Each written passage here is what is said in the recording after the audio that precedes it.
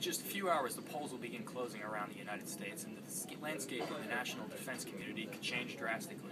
Tonight, the Defense News team will bring you breaking coverage of all the races that have implications for the defense community, including the House and Senate elections. We'll also follow the presidential election. You can follow our blog, Intercepts. It's on www.defensenews.com, as well as our social media sites, Twitter and Facebook. On Twitter, use the hashtag Defense2012 if you want to reach us. Keep your browsers locked until then on www.defensenews.com.